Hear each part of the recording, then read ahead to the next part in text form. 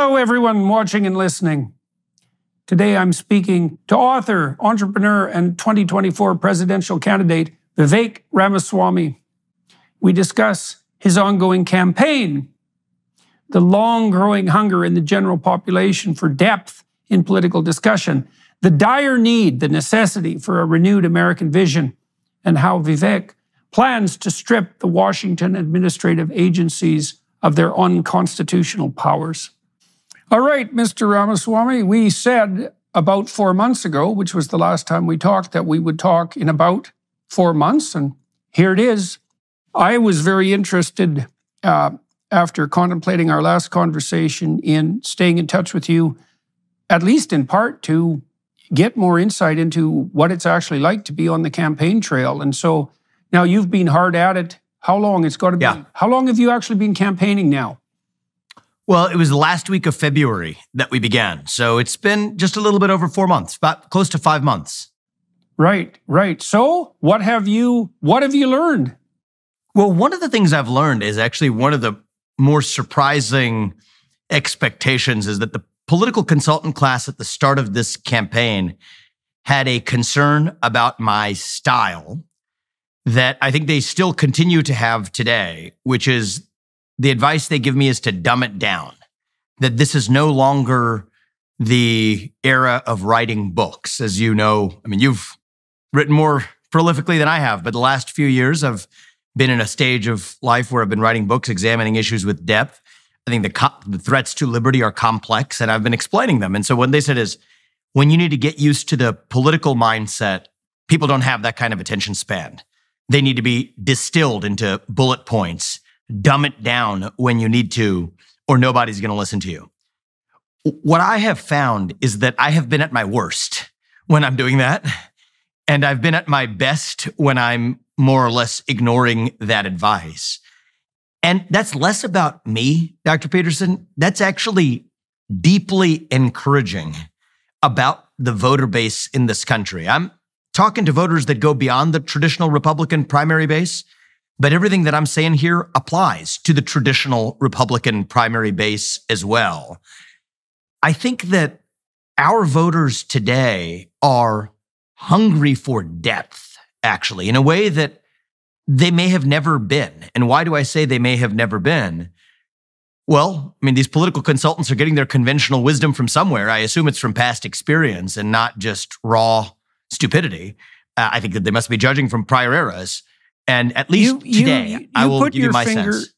You put your finger on two things that I think are of crucial importance. You know, one of the things we talked about the last time, you said that you weren't going to have someone else write your speeches. You said you weren't going to use a teleprompter. You were going to say what you thought. Now, this is what I've watched happen to a number of people that I know quite well. They lack confidence in their own ability and their own capacity to judge the political context. And they hire political consultants. And the political consultants claim to be political consultants. But my sense with political consultants is that they're like money managers. If they could manage money, they'd be rich. And if political consultants knew anything about politics, they'd be running themselves. And they always say the same thing. They say just what you said, which is, well, people aren't very bright. They don't have a very long attention span. You have to dumb it down, which shows you exactly what they think of people. And it makes you wonder, too, just exactly who they want to dumb down for. Like, it might be for the people, but it might be for them. And it's canned advice. And then you said, you know, that you found when you did that, that's when you went astray and you fell off course. And that's what I've seen happen to the other people I've watched do this. And, you know, I don't dumb what I say down ever. And people watch it online, and lots of people say, well, you know, I had to listen to this 2 or 3 times, and I had to look up some of the words, but I'm pretty thrilled that I'm not being talked down to, and I learned something. And so I think all of that's a lie. I think it's mendacious, and I also think this is more situational, that it's a hangover from the television era, because television, because you had television produced fragmented attention, because you could only get a 30-second soundbite, and you couldn't assume that your audience was following you. But that's not true online, and not true in the podcasts. So it's very interesting. That's actually a great point, is that in a certain sense, it's easy to just blame the political consultants, but they may be playing to the medium of communication. Yeah, absolutely. So they produce 30-second TV ads. That is what they do. Literally, you have to say it in 30 seconds, and the final one of those 30 seconds has to be paid for by, XYZ.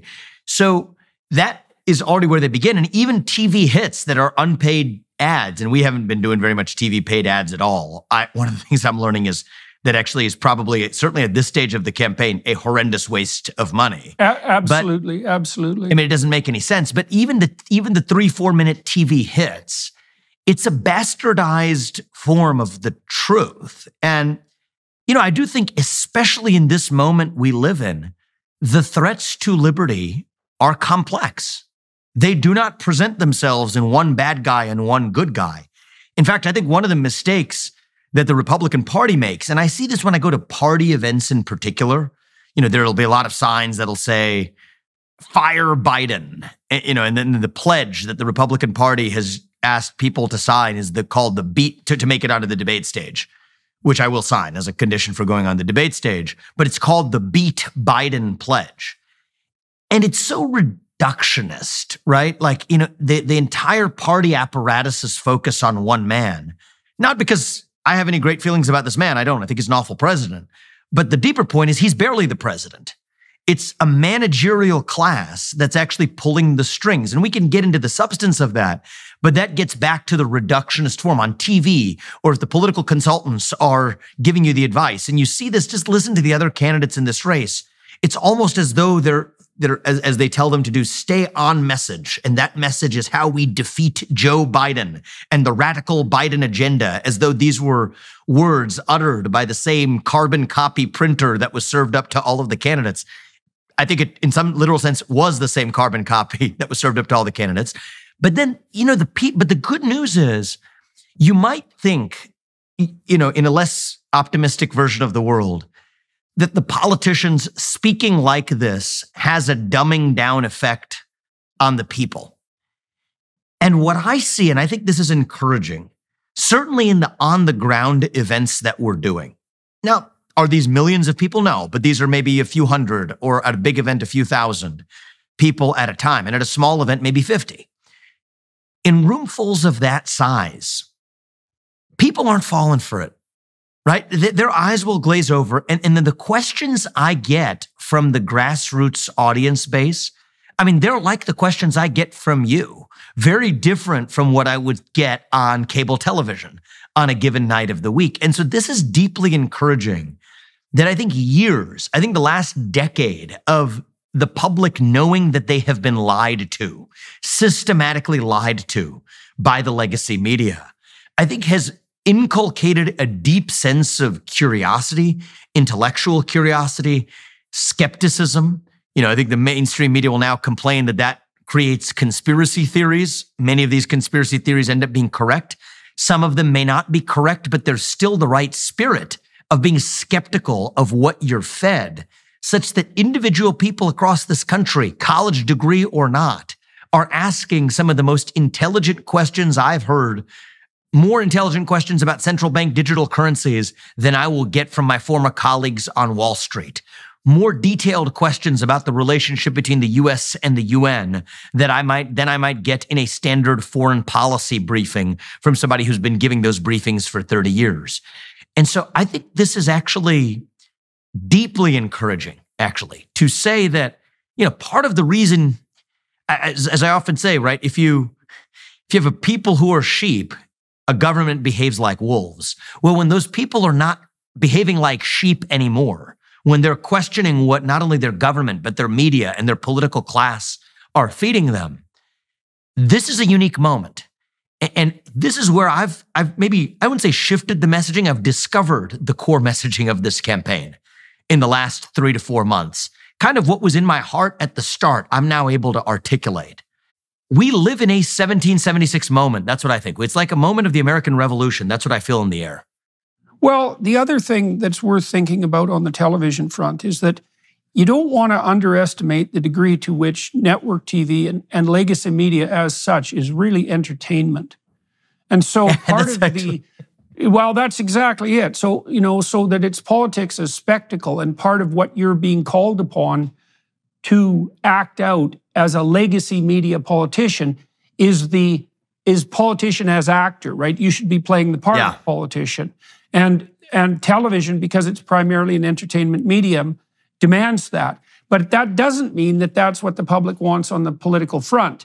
And I think, you talked about this being a 1776 moment. And I know Lincoln wasn't around in 1776, but, people used to listen to Abraham Lincoln deliver 2-hour speeches, right? And they'd be standing there in the hot sun while he was orating. And one of the things I've also really noticed, Vivek, and this is interesting, very few people buy books. It's a luxury market, or it's an elite market. But the audiobook industry has exploded, and lots of people listen to long-form podcasts. And they're not necessarily people who read, but it also looks to me, and this could easily be the case, that maybe 10 or 20 times as many people can listen to complex ideas as can read them. And so I think so. Well, it might be the case. Right. We don't know, right? Because it's a technological revolution, these long-form podcasts, and we don't really know what the significance of it is, although we do know that the most popular journalist in the world, and that's definitely Joe Rogan, is a long-form podcaster, and his podcasts regularly run 3 hours. So obviously people don't have a short attention span. I think that there's a couple interesting hypotheses of what's going on here. One is there might just be a real scientific understanding that this has revealed, which is everyone might have. I think I have, if this is true for everyone, it's definitely going to be true of me. Maybe a low-level dyslexia, right? Dyslexia might not be just like a condition for just a scarce few people, that there's something about the way that our eyes process information that's just a little bit behind where most people are on where their ears process information. But I think that there's something deeper going on in our moment. And I think it's not a coincidence that we see the rise of this podcasting form at a moment in our history when there's a demand for it. And why is there a demand for it? I think there is a deep hunger for human connectivity, direct, disintermediated, human-to-human connectivity. And the reason I say I think that's closer to the flame is that I see an excitement, Dr. Peterson, when I'm going to these events. I mean, I was in a few days ago in Iowa, in a barn, in a small town of just a couple hundred people. There were a couple hundred people in the barn. Literally, it was as though everybody in the town came to the meeting that we were having in that barn. And I think it's because we live in a moment where people are starved. We talked about this last time for purpose and meaning and identity, but people are also starved for a disintermediated relationship with their fellow citizens and human beings. And so there's something about hearing the voice, especially if it's the voice of the person who actually wrote it, right? So I think that's why the audiobooks are more successful when the actual author reads it. It's also the case with the podcasts that they're unscripted, eh? And so yes, I think there's a great difference in listening, and this might be one of the ways that a long-form podcast actually has an advantage over a book. I think it's easier. I think you can think more deeply in a book, but I also think it's easier to deceive people because you can craft your lies in a book. But it's very difficult to craft your lies in a spontaneous conversation, right? You get falseness of tone, you get awkwardness of body posture. You can tell when people are delivering a soundbite. And I think part of the reason that people like Rogan, and Lex Friedman's a good example too, Friedman, is that the reason that they're so popular is because they are genuine. The same thing is true with Russell Brand. He's got more of a trickster shtick and he's a comedian, but of course Rogan was a comedian too.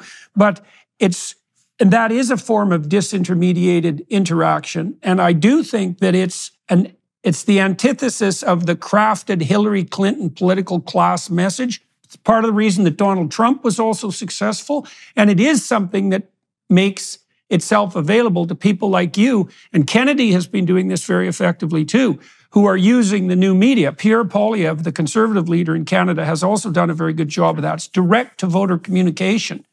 And I think your comments that the time is calling for that because people are tired of being manipulated by large what gigantic enterprises, corporate or government alike. They want to see the real thing, and they want to hear it because they can tell if it's real then, and Trump definitely capitalized on that. He didn't use the podcast format, although he used Twitter quite effectively, but he capitalized on that. Certainly in 2016 he did.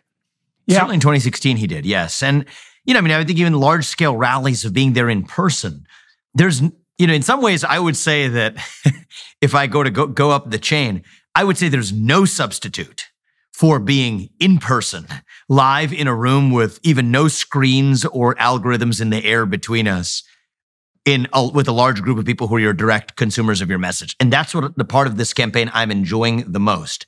Next best to that are actual unscripted, long-form conversations where you're not reading speeches into a teleprompter. It's not a 3-minute hit. Context like the conversation we're having now. And I've invested more time in that just because I hope it's certainly effective as a campaign. We'll find out that part later. But I am rejuvenated as the best version of myself when I'm actually able to speak truth without doing it in some sort of artificially constrained format. Then you go to actually TV hits, which are a true bastardization of reality. And then you get to the ultimate bastardization, which is a 30-second straight-to-camera TV ad, which is where the most money will actually get spent on this campaign. So one of the things I've learned is I don't yet have a strong view on what the political snakes and ladders will be on mapping a path to victory. But actually, that might just be the path to victory. And I'm going to stick to that. And that's one of the things I've learned in this campaign. I've reviewed the empirical literature looking at campaign spending and its relationship to campaign success. And as far as I can tell, there's no relationship at all. I think that's encouraging. Happens. Well, I also think what happens is, that's especially true for incumbents, by the way. There's a small effect of advertising spending for challengers, but it's not very big, and it certainly doesn't justify the magnitude of spending. And I think part of what's also happened to the political consultant class is that Democrat and Republican alike, they've been in bed with the political advertisers and the big media corporations for like 6 decades. And so the political consultants tell you to craft your campaign in a manner that will maximize your spending in the legacy media format. But there's no evidence that that works, by the way. But that's the pipeline. It's actually fascinating you say that, because maybe you've studied that empirical literature more than I have. Here's what I will tell you in the last election cycle of a Republican primary, and then this one as well. So in 2015, around this time, you could look back at the data in the second half of 2015. How much was each candidate spending per percentage point they had in the polls? So for Jeb Bush and Scott Walker and a bunch of these other guys last time around, it was millions of dollars per percentage point in the polls. For Donald Trump, it was in the tens of thousands, the thousands of dollars is what we're talking about in terms of paid advertising per percentage point. Now we look at it this time around, and I find this encouraging, suggests to me we're on the right track, where again, you look at the candidates in this race, if you count their super PAC dollars that are spending money on ads, millions of dollars per percentage point in the polls.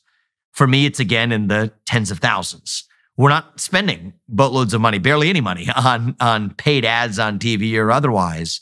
And I think at this stage of a race, it does say something about, you're on the product market fit, regardless of whether or not you're using the money to prop it up. I do think there will come a point as a realistic matter at some point in this race. And it did for Trump last time around as well. It's just, part of the pill you have to swallow is just the sheer scale of reaching still the many people in this country who don't access YouTube or long form podcasts that still are viewing the linear medium of television.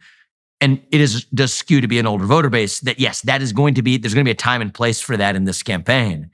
But that's almost by the time you get there, you've already won if you're going in the right order. And so that's the way I'm viewing this too, is at some point we're going to need the mega money to probably pipe this all the way through. But I'm pushing that as far out down the line as we can. And I am more confident than ever that actually an outsider like me in particular in this race, can absolutely defeat the odds and win an election just as Donald Trump did last time around. And it says as much about the improved pipes that we have thanks to new media that disintermediates television, but it says something even deeper, Dr. Peterson, about the people. The people can tell when they're being lied to. And I think that we live in this moment where the government, where the media, where the establishment believes that the people can't handle the truth. It's like Jack Nicholson at the end of A Few Good Men, right? You can't handle the truth. I think the people live in a moment today, and it's the voice that I'm representing on their behalf, on our behalf, to say that, you know what? We, the people, can handle the truth about COVID, about the Nashville shooter manifesto, about the Hunter Biden laptop story, about what really happened on January 6th, about what really happened over the course of the last year of vaccine mandate policies. We can handle the truth. Sometimes it's ugly, but just give us the truth. And I think that that's something that if a good thing has happened over the last 10 years through the Trump administration and otherwise, I think we have a population that was trained on knowing that they have been lied to, which means that they are badly starved, hungry for somebody, a human being, a medium, etc., where they know they're at least able to get the truth or be able to tell the difference if they're being lied to or not. And I think that is a powerful moment that we live in. I mean, how special it is to be alive in a moment like this. It's like if you were alive in 1775 or the spring of 1776, you'd have a lot of reasons to be upset about a tyrannical government. But what did they do back then? It was a special time, a unique time to be alive. I think we're in one of those moments where it is actually a pretty unique time to be alive if we're willing to open our eyes and see it that way. And then when you have a bunch of other politicians who preach about the virtues of incremental reform, or I'm going to reform X, Y, or Z, I almost don't use the word reform anymore. I think the real choice in this election, in this moment, is do you want reform or do you want revolution? And I stand on the side of revolution, actually. I stand on the side of the American Revolution. I'm not talking about violence or anything like this, but I'm talking about a revolution of those 1776 ideals, a revival of the American Revolution itself. And in some ways, I'm far more optimistic today. Ironically, you would have thought it might have gone the other direction. I would have thought it would have gone the other direction. I'm actually more optimistic today than when I began in late February, than when you and I spoke this March. Because I believe that actually we absolutely are in a revolutionary moment. There's electricity in the air. It is a special time to be alive. And if we're able to awaken the positive instincts that come out of that, boy, do I think good things are going to happen in the next 18 months. And this election is just going to be one of them. Well, obviously, the fact that Kennedy's candidacy is quite popular, as well as Trump's, is an indication that that revolutionary fervor is active, because Kennedy strikes me as much of a bull in the china shop on the Democrat front as Trump was on the Republican front. And I've been following you regularly on Twitter and watching how you've been being treated in the press, and I want to get back to that at some point. But also, and it's made me curious too, you've talked a fair bit about your skepticism about, let's say, the deep state, about the FBI in particular, and you've put forward some relatively radical propositions, and you just said that you feel that there's a kind of revolutionary fervor in the air, which in some ways is a strange thing for a conservative to say, for a Republican to say, and I know you're more on the libertarian end, if I hopefully not putting words in your mouth, but what do you think it is that you're bringing to the table that's in that revolutionary spirit, and how do you defend yourself, do you think, against the danger that radical change in and of itself, even if it's hypothetically in the proper direction, can cause its own brand of trouble, doubt about fundamental institutions and that sort of thing. So what do you think is revolutionary about your approach? And how do you think you can protect yourself against the potential excesses of the necessity for relatively radical change?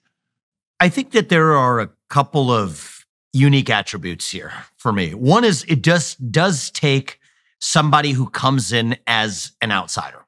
You cannot be beholden to the existing system. One of the things that actually constrains the revolutionary impulse, and you could argue whether this is good or bad or neutral, but it's just a fact, is the influence of large donors in the Republican Party. There is a version of the world in which there's an institutionalized function that large donors play, and it's to sort of tame candidates, to get them back on a few set of accepted messages that then become eventually the agenda they use to govern. You could argue that there is a conservative function there, conserving the status quo in a way that some people may argue is good. I think that there are positives and negatives, but I think the negatives outweigh the positives greatly in the current moment. For whatever it's good, you could debate whether this is good or bad. I am not constrained by that. I'm totally unconstrained by that because I'm not playing the mega super PAC puppet game. I am independent. I have put, now more than the last time that we spoke, I've put over $15 million of my own hard-earned money into this campaign. And we have 70,000 plus small dollar donors. The online fundraising is now, just digital small dollar fundraising is now hit a snowball effect where it's just continuing to accelerate day by day. That's what's lifting this campaign up. And so that's one of the constraints that doesn't apply to me. That much, I think, was also true largely of Trump. I think it takes a unique combination, though, because where Trump got tripped up with draining the swamp, gutting the deep state, is what the same members of that managerial class told him when he got into office. They told him lies, but lies that he was forced to believe because he didn't have independent knowledge to know any better, which is that you can't fire civil servants without running afoul of the civil service protections, which are these extensive laws designed to protect individual bureaucrats from firing by the US president. Trump's instincts were in the right place. I actually think he was an excellent president in this regard, but he was not able to implement his own agenda. He was able to expose the problem because the people around him told him a bunch of lies. Why are they lies? Well, my suggestion is read the law. Just those civil service protections, to use one example among hundreds, those civil service protections protect against individual employee firings. They do not apply to mass layoffs. On their own terms, the law just doesn't apply to mass layoffs. Mass layoffs are absolutely what I am bringing to the DC bureaucracy. I have said that I will lay off over 75% of the federal employee bureaucrat headcount by the end of the first term, 50% by the end of the first year. And we've already offered unprecedented detail on exactly how we will do it, on which of the remaining minority employees in the FBI, minority number of employees, will move to the U.S. Marshals or to the Drug Enforcement Agency or to the Financial Crimes Enforcement Network, which small sliver of the U.S. Department of Education will move to the U.S. Department of Labor so that we neither need an FBI nor a Department of Education. And we can get into those details, but you're asking about a question of personal attribute. And I think that the personal attribute that really matters here is that we need a U.S. president that is at once an outsider to that system, uncaptured, unbeholden by the donor class and the managerial class, but at the same time who has a deep, first personal, bone-deep understanding of how to actually get that job done and a deep understanding of the laws and the Constitution of this country. Okay, that is what I think is actually a rare combination that I'm bringing to the table. Okay, let me ask you about that because that's very, very complicated. So, first of all, it is the case that in most large-scale institutions, a small number of people do almost all the productive work, right? That's the square root law. Okay, so if you have 10,000 employees, 100 of them are doing half the work. Now, we saw a stellar example of that in Musk's takeover of Twitter, because he dispensed with about 80% of the employees, and all he did was improve the company. Now, Musk has had extensive experience doing that sort of thing with other companies, and he's obviously able to separate the wheat from the chaff. Now, you just made the case that you would like to do the same thing, and you also said that you had a detailed plan to do so. And so what I'm very curious about is, how is it that you believe you will be able to decide who should stay and who should go? And how is it that you've developed this detailed plan? Like what sort of analysis have you conducted that enables you to determine what should be shrunk and how, and to know that that's going to cause beneficial rather than damaging consequences? So there's something we have going for us here, is that I don't have to start in a vacuum. there is this thing we call the US Constitution, already proven, time-tested, to be the best operating manual for a nation and preserving liberty in human history. That's certainly my view. Well, it turns out that much of the excess we have seen came from running afoul of that operating document.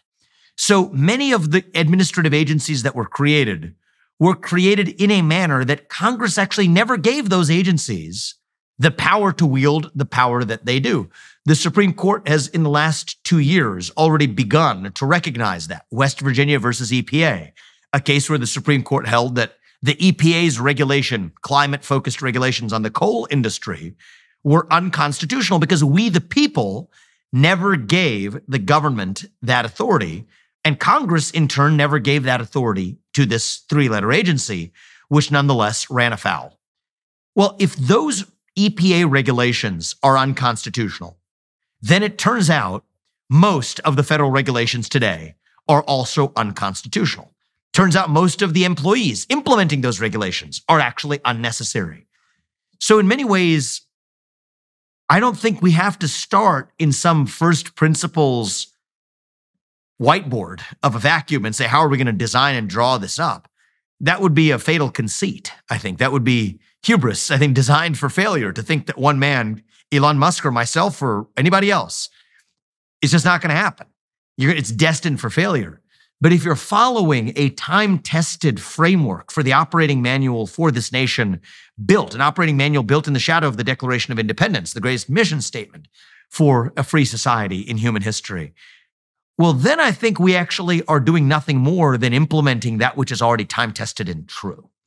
And so, I don't want to, short sell myself here on, I'm 37 years old. I've built multiple multi-billion-dollar companies. I do understand that if somebody works for you and you can't fire them, that means they don't work for you. I understand what meritocratic hiring looks like. You work for them. You're in some ways their slave because you're responsible for what they do without any authority to change it. So I understand these principles, but it's not that experience-based, not Donald Trump's, not Musk's, not mine, that could be sufficient to get this right at the level of the nation. It is actually a firm understanding and commitment to the Constitution itself. And that brings me back to that rare combination. You can't rely on your advisors for that. That is not a substitute for saying, okay, I'm bringing executive experience and then I'm going to ask my advisors how it's done within this legal framework and ask the lawyers. And I think that's the difference between me and Trump. And I think that'd be the difference between me or someone like an Elon Musk or anybody else who is great as a business builder and is a good alternative to the professional political class doing this in Washington, D.C. But I think it requires a deep, intellectual, historical, principled understanding, passion for, and commitment to that Constitution to see that through, but not doing it as somebody who's coming in as just a law professor or a lawyer. They're not going to have the skill set to actually, the fortitude to cut and see that through. And that explains why we haven't had leaders to that effect yet, because that is a rare combination. Those skill sets aren't supposed to go to right? These are different skill sets for a reason. Why did they go together in your case? I hope they do. But why do you think they do? What is it about your background and your interests that make it reasonable for you to make the claim that you exist at that intersection between like legal prowess, let's say, and wisdom in relationship to the Constitution and that entrepreneurial bent? What do you have on that front that, say, Trump doesn't have? Yeah, so the first thing I'll say is I'm not going to claim to be some messiah coming from on high with exactly the prescription. But what called me into this race, when you and I first started getting to know each other, I would have said we were both nuts if we were thinking about me running for U.S. president. I was driving change in the private sector. I started Strive. I was writing books. That was my calling. So the thing that pulled me in, Dr. Peterson, is that I think I am the best among the lot we have now to actually bring that combination to the White House at a moment where we require it, to actually reform that administrative state, to gut and bring a revolution to that administrative state that we need a unique combination to actually achieve. Because I watched where Trump fell short. I watched where Trump excelled above his lot. And so that pulled me in. So I will preface everything I'm saying by saying that I'm not going to tell you that I am some messiah and here I have arrived, okay? Far from it.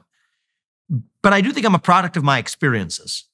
So first of all, I had the privilege of not growing up in money. I had the privilege of actually having to work for what I've achieved. I'm grateful for that. I did not want to be burdened, as many of my peers at places like Harvard and Yale were burdened. And I do think it's a burden, by the burden of inheritance or by the burden of not having the space to actually achieve and ordain for myself what I would in my career. So I started as a scientist. I was molecular biologist in the lab in my senior thesis all the way through college. I ended up getting into the world of biotech investing, the commercial side of my brain, right? Finding opportunity where others would not. That led me to really enjoy, I'm grateful for this more than boastful of it, just strictly grateful that I was able to find this opportunity to earn extraordinary success for myself by my mid to late 20s. I was in law school simultaneously as I was making tens of millions of dollars as a hedge fund investor by spotting opportunity. And then said, I'm going to take this to the next level. I'm going to start an entire business on finding opportunities to develop medicines that others didn't, and built a multi-billion-dollar company from scratch. And I think that's different than coming in and just managing and being appointed, rising the managerial ranks of a big corporation, sitting on a bunch of boards, and then plopping yourself into CEO when some guy retires at the age of 70. I built that company from scratch. And so that's one skill set. But actually, it was midway through my career at the hedge fund where I first started that I also have this weird native itch to study law and political philosophy. I'd been so science-centric that I actually told my bosses at the hedge fund, I said, listen, I'm going to take 3 years off. I'm going to go to law school. I'm finding reading things in my spare time that I would rather do in a more structured setting. Now, I discovered something important there, which is if you're following your passion, good things tend to happen. They said, just keep your job. They gave me far more autonomy on the job. They said, go manage this portfolio yourself and do it from New Haven if you want to. I said, great, we have a deal. And that's what I did. But for me, it's less that I have a skill set more than I have had for the last 15 years, a dual passion that has given me experiences both akin to that of many legal academics, which shows up in several of my books, which have been quoted in appellate court opinions in the last 3 years. But my principal day job has still been as an entrepreneur, building enterprises, hiring and firing people accordingly. Right. And so that you're calls at me the into this. you're at the intersection of three relatively unique domains of achievement. So one on the entrepreneurial front, one on the scientific front, and one on the legal front. And so that is, each of those levels of accomplishment are relatively rare, and the intersection is relatively staggeringly rare, let's say. How was it, do you think, and why did your interest turn from the scientific to the legal? And what aspects of the legal in particular compelled you?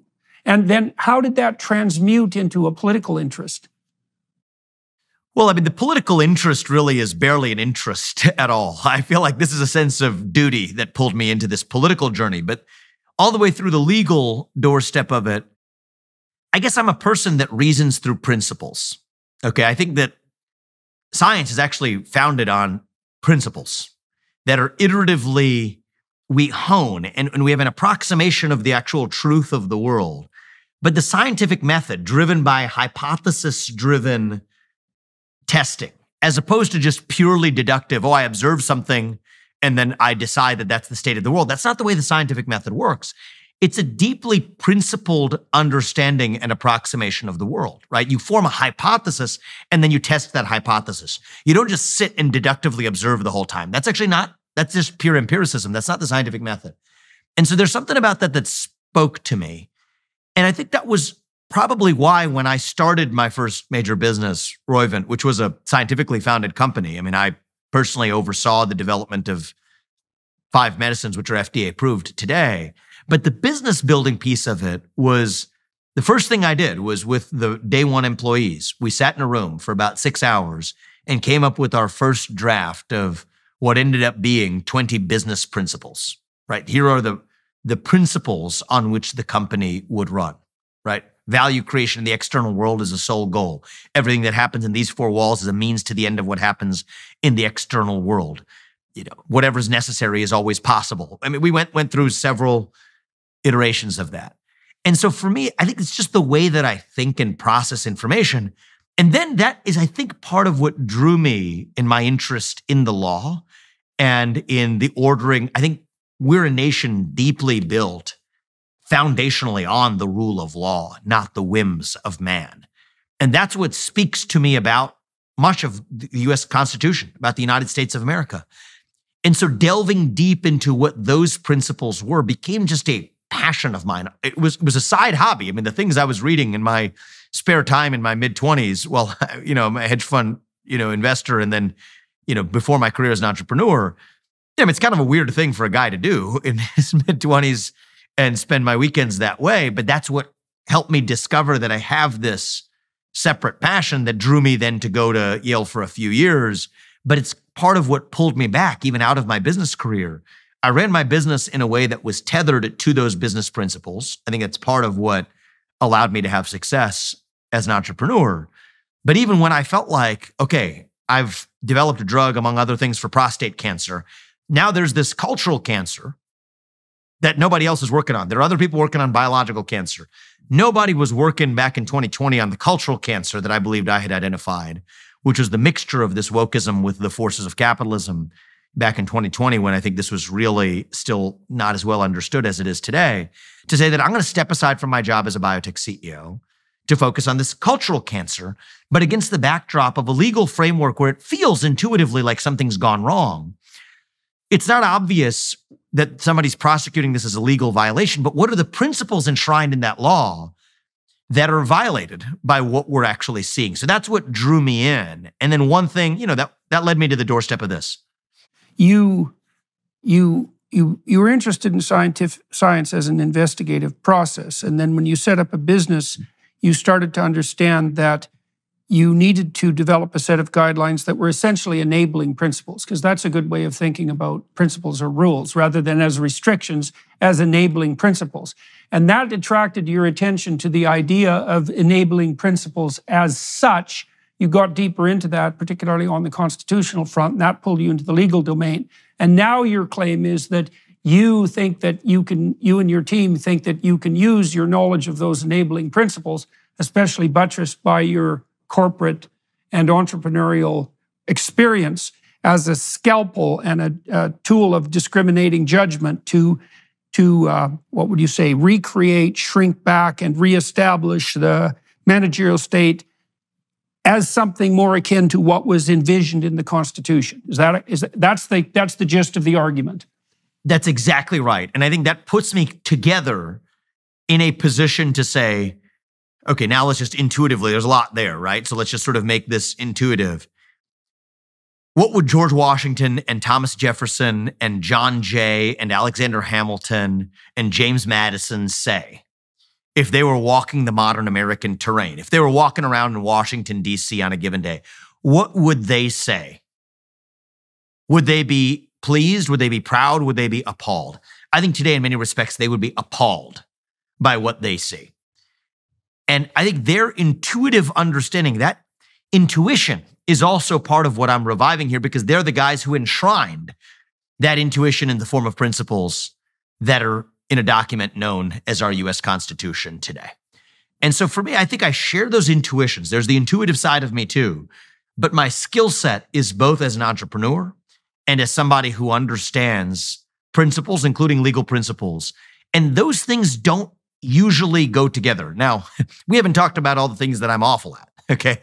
My artistic talents are sparse. I think that there's everybody has their strengths and weaknesses.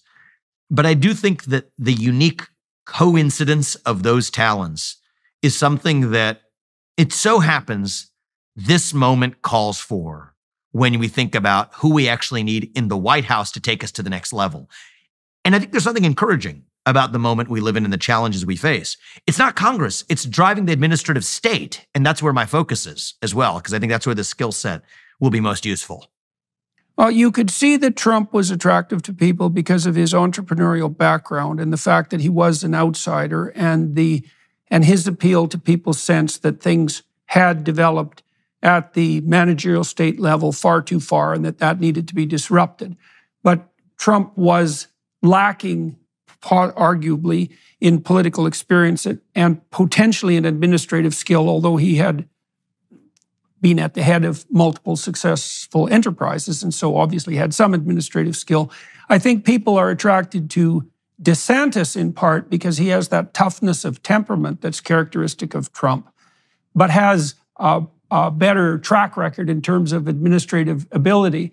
And your claim is that you have an interesting intersection of all those abilities, right? There's an entrepreneurial ability, there's an administrative ability, but then there's also that legal depth in relationship to your understanding of constitutional principles that gives you an additional edge. So let me ask you something about temptation, because I've watched lots of. I think there's one more dimension to this. There's just one more dimension to this that I think is important. As I was hearing you summarize this, and I just wanted to pause because I think it might actually be the most important of all. Is I do think there is a fundamental difference between either running an enterprise or even running a state as a governor. That is a requirement of certainly the US president in the moment we live in today, is I think an ability to articulate and deeply believe in a vision of what it means to be a citizen of this nation. So take everything you laid out. Yes, I think you summarized it beautifully, but I think that is in some ways insufficient. It's a little bit still too small. Because I think that's still like a resume test. And we all are, Trump, DeSantis, myself, and we're in the top 3 now in the Republican national polling, but the others 2 I would put in the same category, interviewing for a job with the American public. So, I feel like I'm in a job interview with the American public, so are the others. We should treat it that way and not take the public for granted. So that's why I'm treating this like an interview. But I think there's a third element that goes beyond just that descriptive and interestingly detailed account that you and I just went through, is this more foundational ability to articulate and believe in a vision of where we are going. And I think this is a big difference for me, and this is a generational difference, I think, Dr. Peterson. I think this is what is allowing us to reach young people in this campaign in an unprecedented way for the Republican Party. Part of that's we're using podcasts, but part of that is just the message, is that young people are, as you and I have talked about last time, hungry for a cause, hungry for direction and purpose. And what I see in the rest of the Republican Party, I'm not going to speak about any other field here, but the Republican field, what I see is a group of people who are habitually running from something. I am in this race to start leading us to something, offering an actual affirmative vision of our own. And I think we badly require that in this moment in our national history. So to take everything we talked about, the competence, the diverse skill set from being enterprising to having deep knowledge of the law, on actually the unprecedented detail we've laid out on how to reorganize and gut the administrative state, all of that. But I think the missing fuel that will allow me to see that through, but also revive a missing national identity, is having a clear answer to the question of what it means to be an American. We talk about the American Revolution. What were those ideals of the American Revolution? How do we revive them in the present? And I think we're seeing that in some ways where, look, to get in the Republican debate stage, one of the requirements was 40,000 unique donors, right? The former vice president of the U.S. just met that requirement, I'm told, in the last 24 hours. We're at over 70,000 unique donors. I've never had a political donor in my life. We didn't begin this campaign with any donor lists, but the beauty of this is 40% of those donors are first-time ever donors to the GOP in any form, and most of them are relatively young, actually. So that says something about one of the missing gaps. When I think the most important thing that I want to be saying that I did for this country when I leave office in January of 2033, that's 8 years from now. My older son won't even be in high school yet. Probably the most important thing I want to say is that we revived national pride in my 2 sons and their generation. And I think it does take someone probably of a different generation. I'm the youngest person ever to run for president in a major political party, but not just of a different generation, but of a different generational view, that we're actually standing for an affirmative vision of our own rather than just tearing down the vision of the other side. And so I just wanted to pause to say that, because I think of all the things we talked about, that's probably the most important, actually.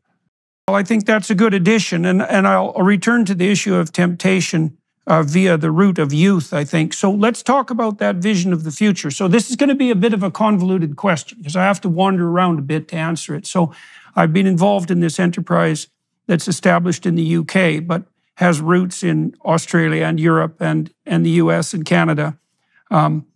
We're trying to formulate a positive vision of the future. And one of our principles, let's say, our suppositions, is that if your vision of the future is predicated on fear, so it's an apocalyptic vision, let's say, and you're using that fear as a means to garner power to yourself, you're not to be trusted. And this is happening most particularly, I would say, on the climate apocalypse front. And I suspect that there are any number of existential crises awaiting us in the future, as there always are.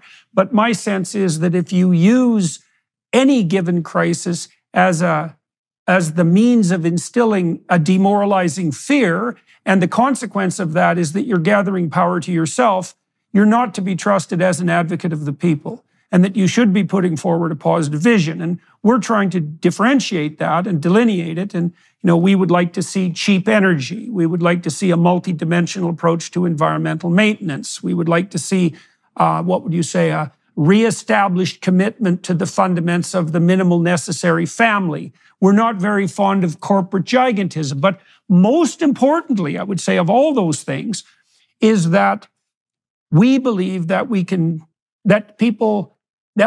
all be offered a positive vision of the future, so that we have something to strive for that's motivating and hopeful, instead of being enjoined to cower and destroy our own ambitions because we're something approximating a planet-destroying force. Now, I know that, the typical young man in grade 12 now is more likely to be conservative than liberal. It's not true of young women. The tide is turning on the generational front. And I think it is because young people have been force-fed so much apocalyptic doom that they've really had enough of it. And so and I see this in your tweets and your communications too, that you're trying to outline a positive vision. So, and you've laid out some of the principles. And you talk a little bit about the return to constitutional principles, but if you saw a renewed America, and by implication a renewed West, what would that renewal look like? Like, where would we be in 5 years or 10 years that's different from now? And how might you move us towards that? I think it is an ordering of our society on the things that have always grounded successful, flourishing societies throughout our human history. So the left preys on this vacuum of identity with race, gender, sexuality, and then now what you just mentioned, climate. It's serial. Once the climate farce is, and I do think that much of the agenda around it is a farce, once that's revealed and untenable, just as when the COVID-19 pandemic passed, the residual climatism filled the void. Once this farce passes and people like yourself, myself, Alex Epstein, and Bjorn Lomborg and others are playing roles in exposing this, it'll be something else that fills the void. I don't know what it is, but it'll be something. Now, I think that what I see right now is a lacking in a conservative movement that becomes too, what should I say, lazy, too satisfied, complacent. Probably complacent is the right word, with just criticizing that vision and the endless hypocrisies and the nature of how uninspiring it is. And it is uninspiring. But just criticizing it is also uninspiring. And so I want us talking more and acting more on ordering a country, a nation, a society grounded in the value of each individual. A member who is a member of a family, who is a family that is embedded in a nation with commitments to that nation. And yes, I think a revival of a belief that we are one nation under God. That doesn't mean a single religion or a single, religious orthodoxy pushed from on high. In fact, I think it shouldn't be so. But broadly, individual, family, nation, God, as an affirmative alternative to race, gender, sexuality, and climate. And I think that that vision is not only more innately inspiring to young people, to all people, it is grounded in truth, right? We have distinct sources of our identity that we as lost human beings, who wander in that wilderness, biblically wander in that desert, we need something to ground us. And I think that reviving the value of the individual through hard work and the creation of what you create through hard work and the ability to be proud of that. I was talking yesterday to two entrepreneurs who are themselves already young, actually, not much older than me, multi-billionaires who are now on their next creation. I asked them, what motivates you? I think he didn't have an answer other than to say, hard work, actually. I believe in hard work as an ethic, and I believe in creation. That's great. I said, I need to help. I need your help in bottling that up, and I need to put that in the water across this country. But the value of hard work, the value of the family, that there is truth to having a commitment to the unit of two parents in the house with a commitment to their children first. The idea that, you know what, I will take care of my family first before I worry about the starving child in the middle of the Congo. Not to say that there's something wrong with going and helping the starving child in the middle of the Congo, but to say that there's an ordering. I am a self, that means something. I work hard and create something in the world, and I am proud of that, and I am an individual agent. Not riding some tectonic plate of group identity, but there's only ever one you, Dr. Peterson. There's only ever one me. There's only ever one anyone. And that there's inherent value as the individual. The same thing I'll say is that my first commitments are to my family, the children who I brought into this world, the wife with whom I am raising those children, the parents who brought me into this world. Those are my commitments. And then around that, I have commitments as a citizen to this nation, that I will go and visit the south side of Chicago or Kensington in the middle of Philadelphia before I go take pictures with some child in Myanmar so I can post it on my social media account and feel better about myself. I'll get to Myanmar later. I'll get to the Congo later, but I'm a citizen of this nation, and that means something to me too. So I take care of myself through my own hard work and dedication. I take care of my family. I take care of my nation, that I'm proud of these things, that I believe that we're a nation under God. And then, yes, as human beings, we are all equal in the eyes of each other because in the Christian tradition or Judeo-Christian tradition, you'll say we're made in the image of God. I'm raised in a Hindu household. We say it's that God resides in each of us, but whatever formulation it is, that there is a higher power. And then once we've taken care of all of that, then we can get to, Ethiopia or South Africa or Myanmar or wherever else one might go. But I think what we see right now is a substitution of that effect, right? Intensely worried about the climate apocalypse or intensely worried about some fringe problem that doesn't affect your own community or your family or your nation at home as a substitute for the actual things that in a time-tested way ground us as human beings. And so I'm still just scratching the surface, but at least gives you a taste of how I view that future. Well, I've been spending a lot of time assessing the book of Exodus, right? And part of what the book of Exodus does is lay out a psychological and social alternative to tyranny and chaos. And chaos is the desert in the Israelite sojourn. And so you can imagine two extremes of misgovernment. One would be tyrannical order and the other would be desert chaos. And the alternative that's put forward in that book is an alternative that the Catholics in particular have referred to as subsidiarity. And it's the notion of a hierarchical identity that's both individual and social. And it very much parallels what you're describing as the essence of identity itself. Now, you see a craving for this on the left because the leftists tend to prioritize hedonic impulse, right, as sort of the grounds of individual subjectivity. And then in response to the lack that produces, they leap to global identity solutions. And that would be ethnicity, race, or maybe, but what climate. The appropriate, exactly, the appropriate alternative to that is, I think, historically speaking, the subsidiary structure that you're laying out. So you could say, well, first and foremost, you're responsible for yourself. You have to take care of yourself, and that's a duty and an obligation, but also a source of meaning, right? Of meaningful striving. Yes. And if you can manage that, well, then you can embed yourself within a couple. And that's another place you can derive meaning and identity. And if the two of you can organize yourselves halfway intelligently as a mutually sacrificial couple, because you're sacrificing your short-term impulses to her well-being and vice versa, and counseling each other to do the same for yourselves, well, then maybe you can establish a family. And that's your next level of responsibility. And then maybe a community or a business enterprise, and then maybe a town, and then maybe a city or a state, and then maybe a nation. And then you said, that has to be nested under God. And that is, that's one of the pillars of Catholic social doctrine, one of the three pillars, that notion of subsidiarity. And I think it is the time-tested alternative to, top-down Tower of Babel, statist centralism, and the absolute inchoate chaos of the fragmented identity that we see unfolding in the world now. And I think that's why this message of responsibility, by the way, is echoing so deeply with young people, particularly with young men, because meaning is to be found in that subsidiary hierarchy of responsibility, right? And it's also ethical, and you implied this.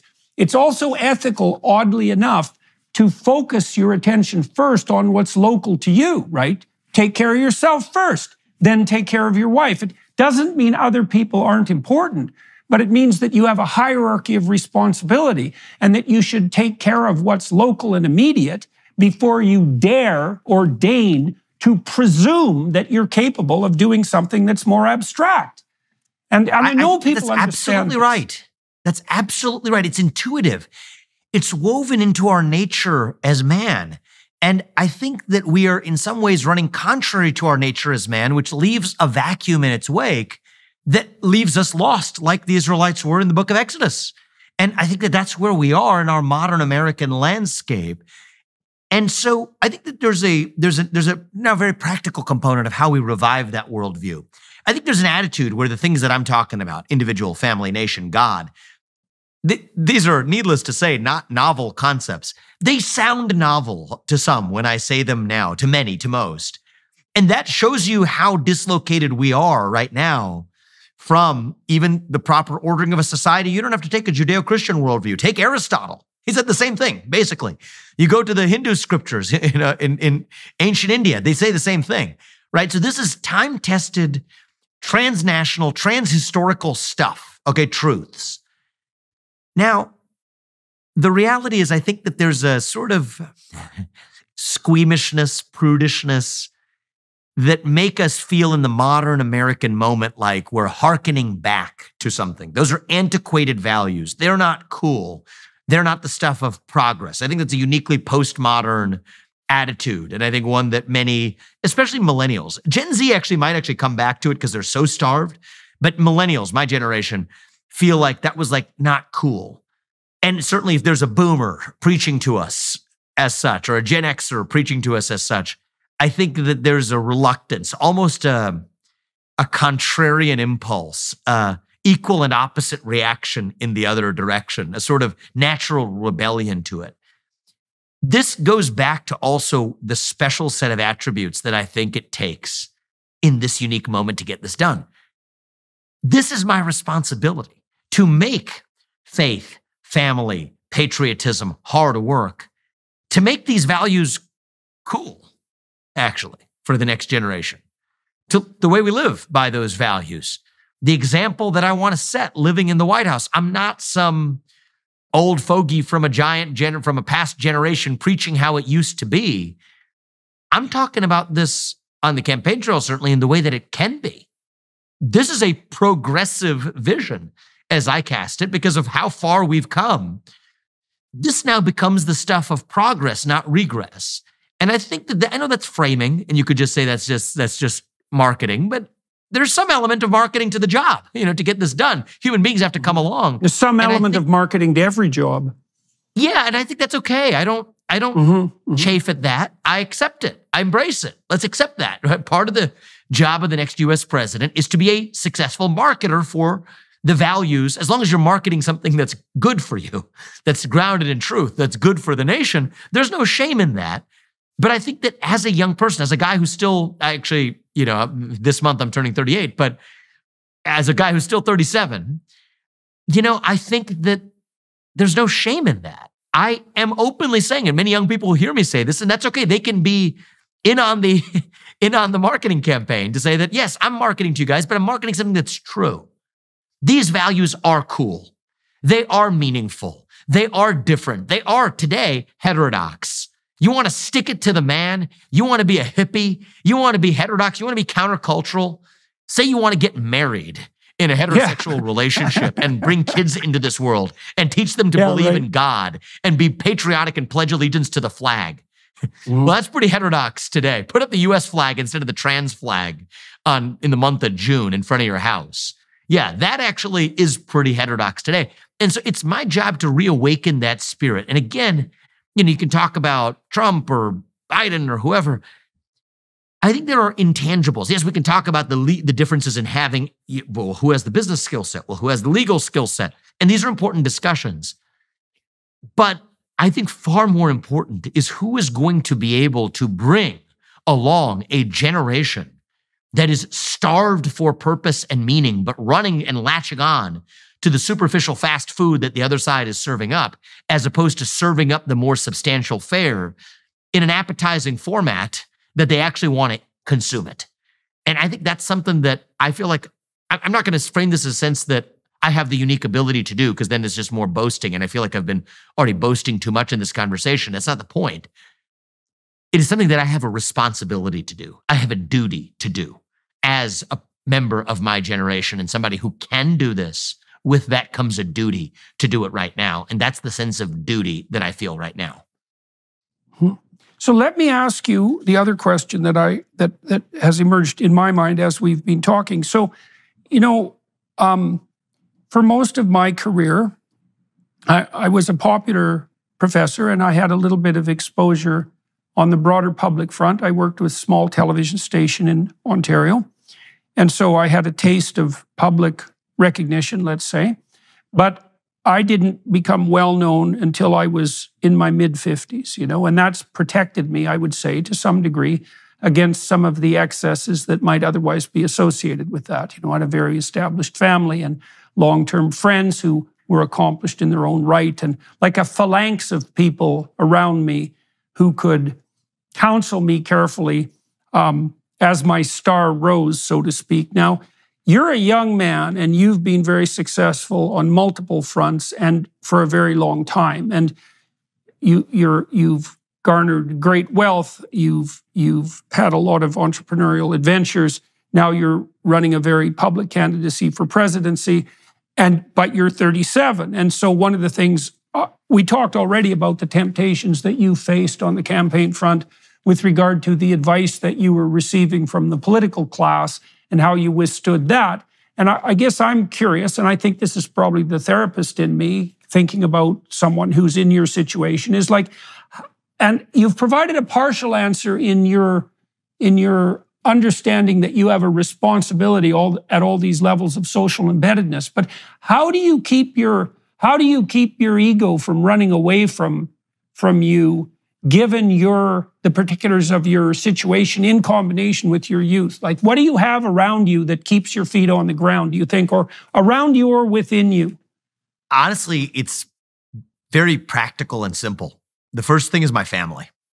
I actually am pretty grateful to, I don't know that, I hope you don't mind me mentioning this, but the best piece of advice I got at the start of this campaign was just like very practical advice from Tucker Carlson.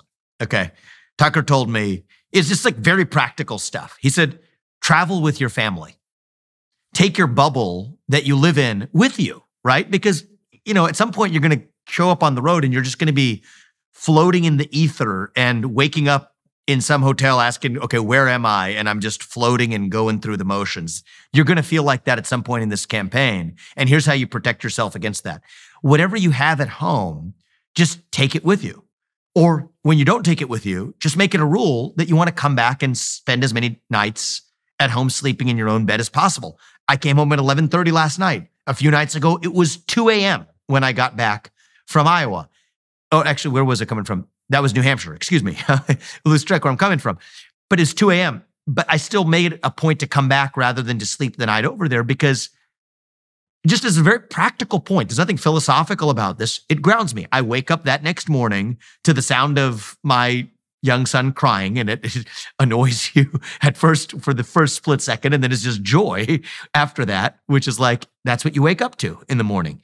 And I think that we're traveling as much as we can as a family. Now my wife has her own version of this, which I wouldn't say is in conflict, but has some logistical attributes that we have to balance, which is her version of also part of staying grounded in a journey that she did not sign up for. She does not covet attention. She doesn't hide from, I don't know if you've ever seen her. She's very earnest and connects with people at a level sometimes that's even deeper than I do with many audiences. And she's not shy about it, but she doesn't covet it in any sense, certainly doesn't seek it.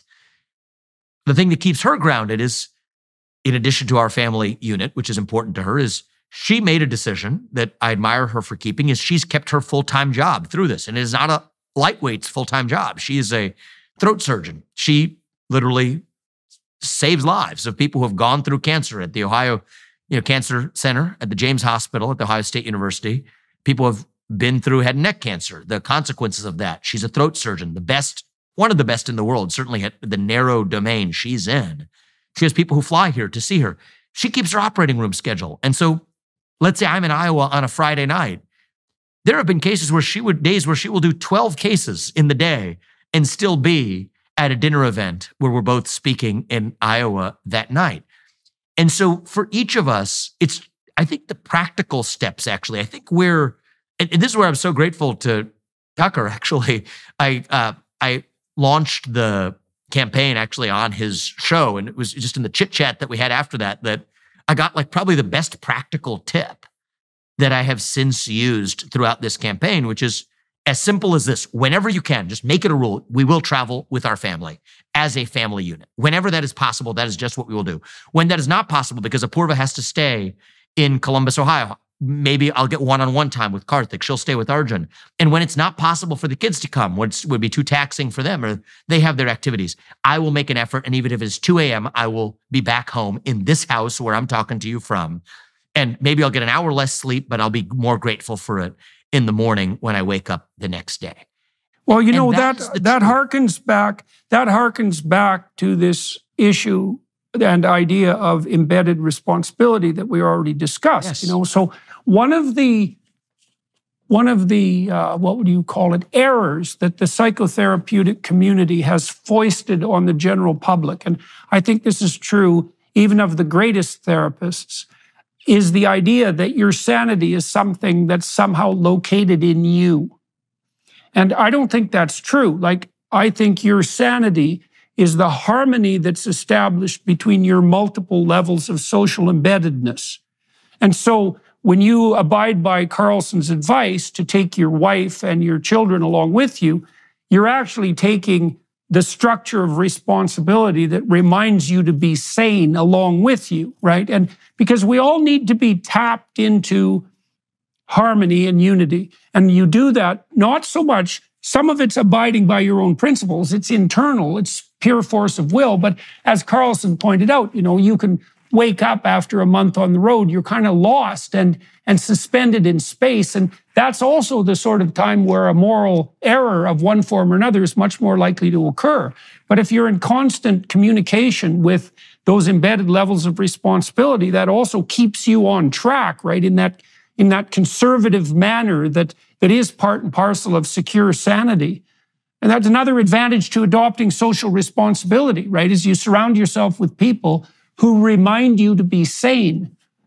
Yeah, because I don't know about other people, but I'm not a perfect person or endowed with some sort of divine, infallibility in the decisions that we make. And so we just put ourselves in a position to make the moral decision at every step through the structures that have, I didn't invent this. My parents demonstrated it by example to me, and I suppose they didn't invent it. It's societies throughout human history in our faith-based tradition. I mean, the Hindu way of life, just as the Judeo-Christian way of life, puts a great premium on this institution of the family.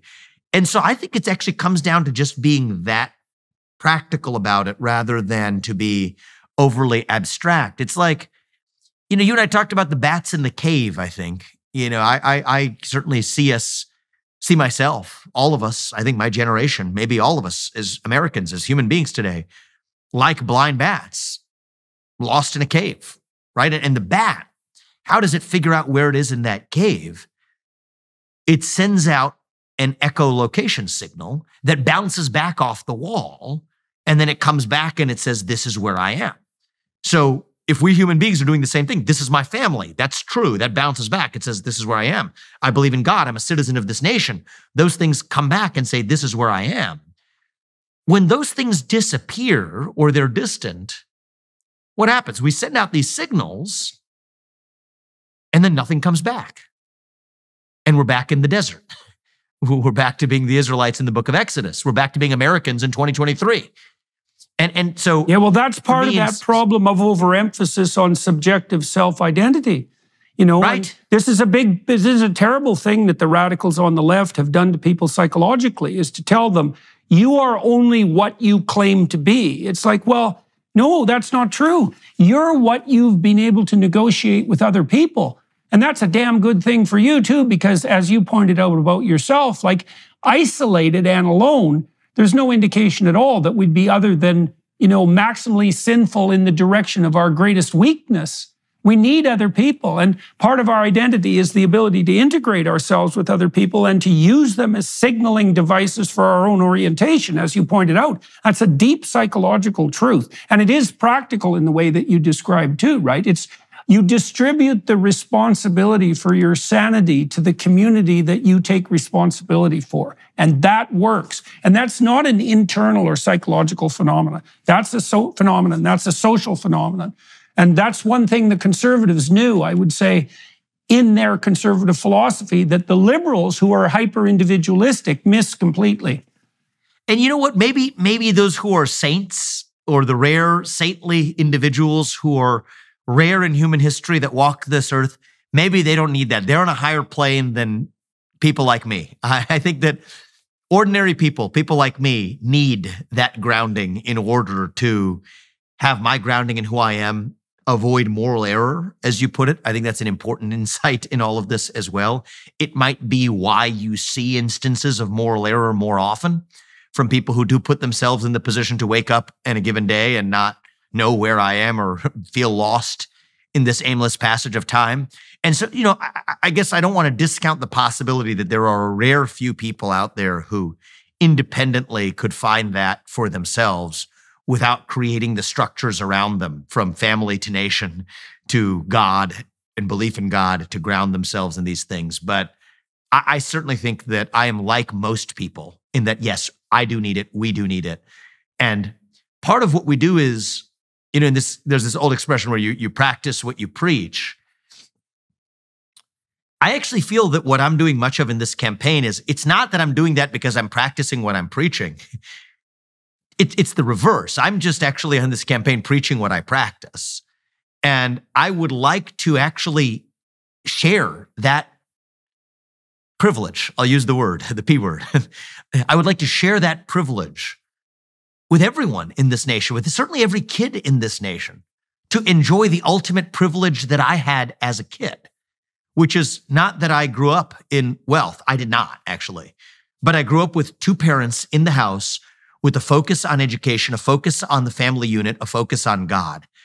Now, my kids, they are growing up in much greater wealth than I did, but that's not the attribute that makes the difference.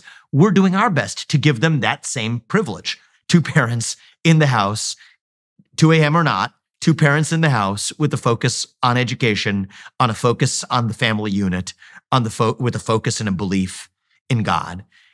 And why, if I'm aiming to lead this country, why would I want anything other than to share that same privilege with every other kid who's growing up in this country as well? Does that mean that one of the 25% of kids, and it is that high, who are born into fatherless homes or raised in fatherless homes today, don't have a shot at achieving everything that I have or people like me have in my life? No. In fact, if I'm speaking to one of those kids, I will say that in your unique experience, there is still sources of strength that you will be able to find. It doesn't have to be exactly what mine was. Would we have would we have won World War II if FDR didn't have polio? I don't know, actually. I just, it's a weird question to ask, but I don't know. I mean, but does that mean we wish polio upon every US president or every citizen because that's how we protect ourselves? No. And so both of these things can be true at once, that when you encounter hardship, you don't have to be victimized by it. You still can derive at an individual level fortitude from it, because if it isn't the two-parent household, then it can be something else that grounds you. But that also should stop us short of saying, oh, well, because somebody else can do it or did do it, that we should wish polio in the FDR analogy case, or a single-parent household in the case of a quarter of people in this country's case, upon everybody else. No. And I think that both of those things can be true at once. And so what I'm saying here, I want to be very careful that that doesn't negate hope or possibility for those. No, I think you made that very clear. What do you think you've done, or your wife has done, or both of you have done, that makes your marriage work? Like, how long have you been married first? Why do you think your marriage could sustain the pressures of an extended campaign and then a potential presidency? Because that's a hell of a lot to ask for any bond to maintain that many transformations. What have you guys done that should, let's say, speak to a certain degree of confidence among the listeners in the integrity of the commitments that you've made on the family front? Well, I would say that the superficial answer is we just got very lucky. The deeper answer is I think we chose well. The true answer is I think that we were set up by fate, I think by God, to be in this marriage with one another. I mean, I've never met and will never meet somebody in my life who pushes me. And I think that it's the push actually between us, right? It was, I think that Apurva, she pushes me to be the best version of myself. The only person more unforgiving of my failure to be the best version of myself than me, I'm very unforgiving of myself, but there's one person even more unforgiving and unsparing, and that's Apurva. And I return the favor to her. And I think that push. How do you do that without alienating each other? How do you do that without alienating each other? I think it is, well, occasionally there will be spikes of it in moments of insecurity. Yeah. But the lack of alienation doesn't actually come from the without. That comes from within, right? So when you have somebody who loves you and is pushing you to be the best version of yourself because they know that they can expect more of you, and then you lash out at them, as I, on occasion, may in my weaker moments do, that is actually an insecurity in me. And I think that my ability to at least see that is part of what, and she helps me see it, right? Understands enough of me to understand what those moments of insecurity are, to just say, okay, he didn't mean what he just said, but we're going to actually get to the bottom of this. That's actually been, for us, a very different way that might not be working for everybody else. It's not just like two magnets that are automatically stuck. That's been the result of it. It's actually two people who are in a constant cooperative struggle in pushing one another to be the best version of ourselves. And I think that's the way I would describe it. Is I think actually that cooperative tension is part of what actually keeps our marriage and our family unit so deeply steel level strong. And I think that is, I think Ben Shapiro, arranged by fate. Shapiro, I don't think we would have found it. Shapiro told me that the Hebrew word for Eve means beneficial adversary. And it means optimized player. It means something like optimized player in a challenging game.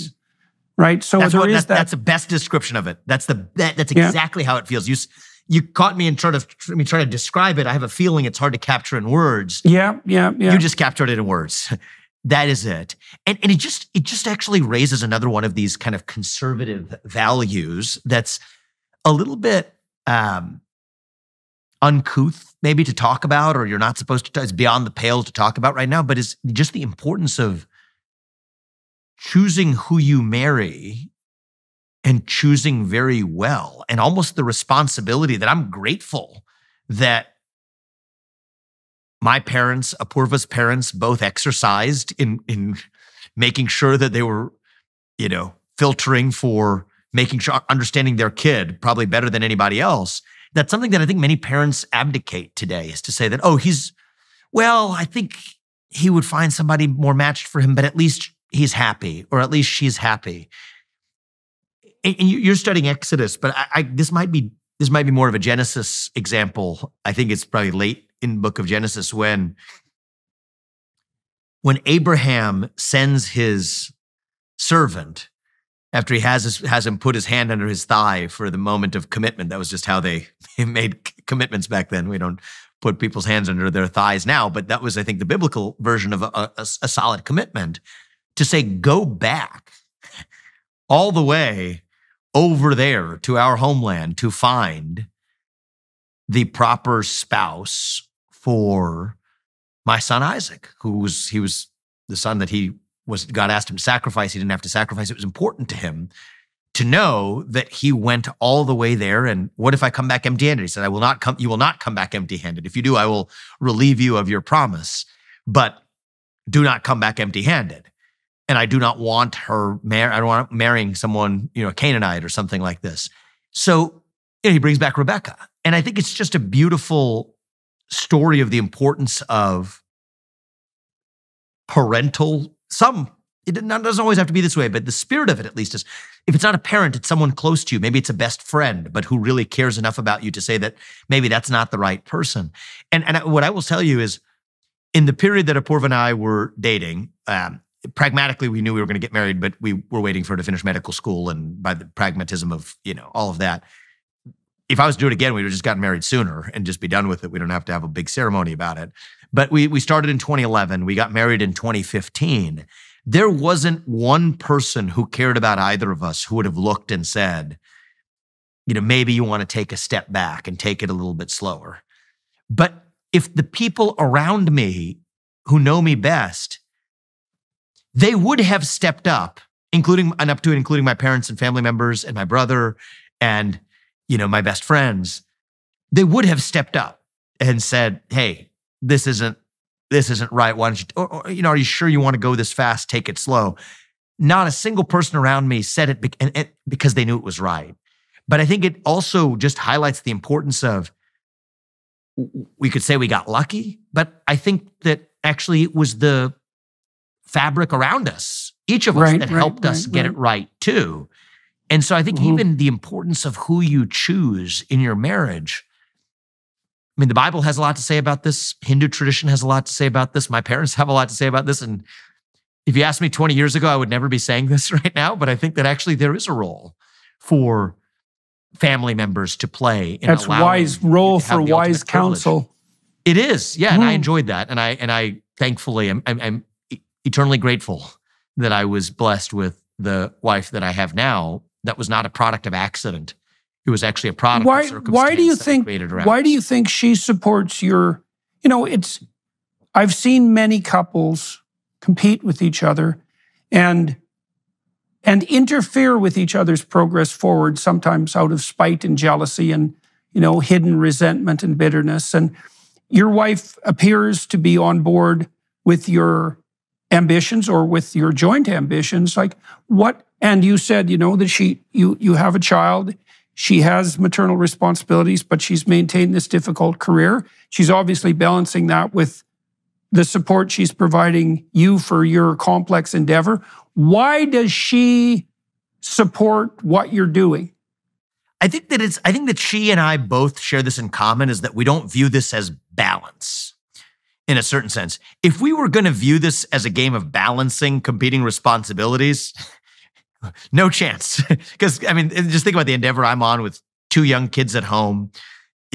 I've built businesses and everything else, but this is another scale altogether. At the age of 37 with a wife who's a full-time surgeon, if we're playing in the game of balancing, there's no balance in this. that ball game's out. I think it is because it is part of a shared project of asking ourselves, how do we make the most of the short time we're given on this earth? Right? There's more to our life. We agree on this. There's more to life than the aimless passage of time. We were put here for a purpose.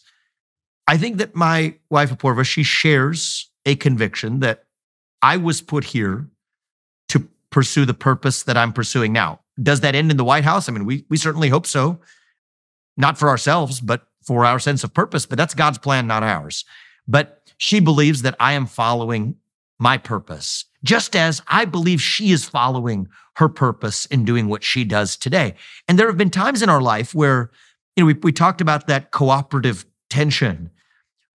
Well, that's a team sport, actually. It's like when, it's like almost an analogy of, Kobe Bryant, right? The way he would push his fellow Los Angeles Lakers, they're still part of the same unit. And so, I'll give you an example. When our first son, Karthik, was born, he was born in February of 2020. We had moved to Ohio not long before that, but Apoorva was finishing up her final months of training in Columbia and Cornell Hospital, New York Presbyterian's hospital system, to be an ENT. She's the throat surgeon she is today. And you will remember February 2020 was right. He was born on February 23rd of 2020. That's right on the cusp of that first wave of the pandemic in New York City, where unlike the later waves that were catastrophized, that was a real wave of, in New York City, condensed. Manhattan's hospitals were, for a matter of months, overrun, in the ICUs included. And she has this special skill set as a throat surgeon, but she is 3 weeks into giving birth. She could take as long of maternity leave as she wanted. She felt that this was her duty. Her colleagues were short-staffed. I think one of them was without violating any norms or anything, gently suggesting what kind of trouble they're going through and facing. And she just said, okay, it's my obligation to go back.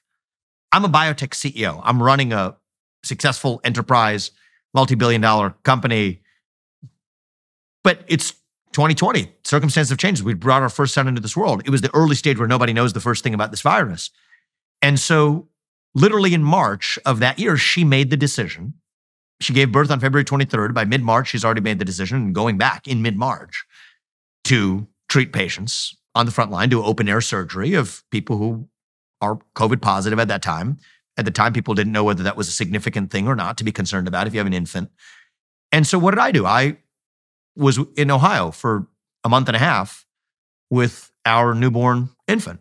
The one thing they said is it probably doesn't affect young people badly, but you don't want an infant. You don't know yet. And so, back in March and April of 2020, I took a step back from my day-to-day grind as a biotech CEO to say that, we've got other people in charge. I'm taking a little bit of time to play my dad, my role as a dad, as a father. And I was the one, mixing up formula or taking the breast milk she FedExed to us and feeding the little man. That actually gave us a unique bonding that I don't think we otherwise would have had if I was still in the hustle and bustle of traveling internationally and doing deals and developing drugs that I'd been doing in the 2 years before. But that was that moment. I think that Apoorva and I sat down in December, and I couldn't have predicted to you that I would feel this way, but I felt compelled. I felt, and I continue to feel, that same sense of duty for all the reasons we talked about earlier, that I have to do this. This is what's right. I think that this is quite possibly the purpose for which I was put here. And I cannot let this moment pass, even though we have all the reasons in the world of the inconveniences of this journey of running for president being the wrong thing to do right now. This is what I feel compelled to do. And in an instant, I mean, she had, for us as a unit, to make sure this is the right question for us, pushed me as she does. Are you sure that we shouldn't be doing this even 20 years from now? Suppose even it is your destiny and your role to be the US president. Shouldn't we do it when these kids are out of the house, when we have more experience? And she pushed me, and we pushed each other to make sure that we had conviction that this is the right answer. But once we have that conviction, she's all in the same way, because this isn't my project versus hers. This is asking the question of why we as a unit were brought together, why God put each of us here, put us here together to realize our purpose in the world. And does that mean that I'm then attached to and fetishizing the result of being the White House? No, I think that would actually be the wrong way to look at this. But if I am called to do what I am now, we will be open open-minded and open-hearted to whether God's plan has me in the White House next November or next January of 2025 or not. We're not attached to that result, but I am attached to following out what I believe is my conviction and duty, but I couldn't do it without the foundation of a family, starting with a spouse, a wife who pushes me to actually do not less of that and view it as some balancing act or trade-off, but actually further in the direction that I already feel called to go. And there's no way I would have achieved the success I have in my life. There's no way I would have the capacity to do what I'm doing now were it not for that. And I would like to think if Apoorva were here, she would, in her own version of success that she's had in her life, the impact she's having on the patients she sees every day, that I've played a role in pushing her to do the same. Right. All right. Well, that's a very thorough answer to that question. And I guess probably the answer that, people would hope to hear. So look, we'll talk again, and maybe something approximating 3 to 4 months. We thought the last time we talked that it might be good to do this, to check in ever so often. Oh, we ought to. I thought we were just getting warmed up. I was just getting. Well, we've got another That's half good. an hour to do. Well, I'm having behind too much fun. the Daily Wire, behind the Daily Wire Plus platform. So we will turn to that. But we have run 96 minutes, and amazing. So I couldn't have guessed that. yeah. Well, that's how it's supposed to happen if the conversation goes well.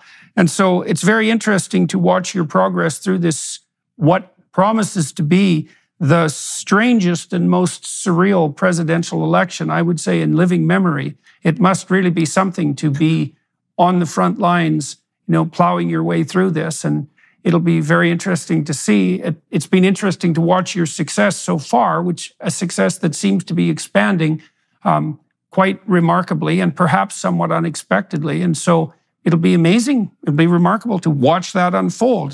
That's some major drama. I think that's relevant too to your notion that you shouldn't hold on too tightly to the outcome, because you actually don't know what the right outcome should be. Maybe this is your time for that ultimate goal, the presidency, but God only knows what you could learn along the way if you stick to your principles and exactly what you're only 37. There's absolutely no doubt that whatever you learn along the way, if you stick to your principles, is going to serve you well in whatever might come your way in the, additional 60 years you have to unfold your life.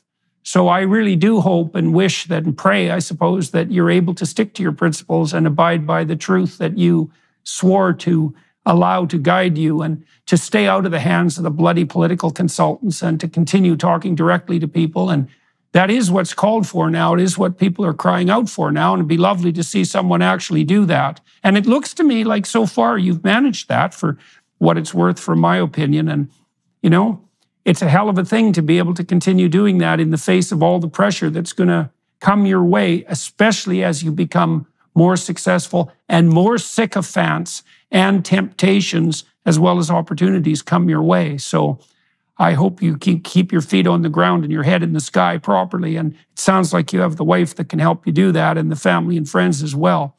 So hooray for that. So for everyone watching and listening, I'm going to talk to Vivek another half an hour on the Daily Wire Plus platform. I often do something autobiographical on that front, but I think today I'm going to hassle him instead, because I read a New York Times article recently, which was a bit of a hit piece, and I thought it might be entertaining and interesting to walk through that and dissect it. It's not like I'm a big fan of the New York Times, as I suppose most people watching and listening know, but it's interesting to take apart what it is they're attempting to do. And I'd like to see how Vivek responds to that. So that's the plan for the Daily Wire Plus platform. In the meantime, thank you all for watching and listening. And thank you very much for agreeing to talk to me again. It's quite a privilege to be involved, even in a peripheral way, in this campaign. Hopefully YouTube won't censor this podcast, as they did with my discussion with Robert Kennedy, which is 100% unforgivable. But seems unlikely. Yeah. Well, you know what? If they do, we'll find other ways of reaching the people with the truth, and that's what I admire about what you do. And you and I both, I think, speak the truth without attachment to the result, and I think that's actually what keeps us tethered. So, thank you, my man. Yeah. Well, that I think one element of faith in the truth is the decision, and I think it's a decision. I think it's a decision of faith that whatever happens, if you speak the truth, is by definition the best thing that could have happened. Yes. Now, that might not be what you planned, but what the hell do you know, you know? Yeah, You're bounded in your stupid. vision. And so, yeah, well, they're certainly not infallible. They're certainly not infallible. Yes. Our plans are silly compared to the truth. Yeah. So right, I exactly. like that. Yeah. Well, it's a nice, it's a way of finding a really firm foundation, you know, because, and a way also of contending with your own ignorance, you know. You think, well, I said what I had to say and it didn't turn out how I expected. Well, that doesn't mean that the consequence was erroneous. It wasn't what you expected, but that doesn't mean it's wrong. That's a hard thing to understand, especially when the consequences appear somewhat dreadful, you know, because they can be. But of course, the consequences of speaking falsehood can be dreadful and generally are much more dreadful, right? Lies lead to hell, that's for sure. All right, sir. Well, thank you to everyone watching and listening, to the Daily Wire Plus folks for making this possible, to the film crew here in Toronto, and in Vivek's location for facilitating this flawlessly, and for everyone watching and listening. Your time and attention is much appreciated. Thank you very much, sir. Thank you.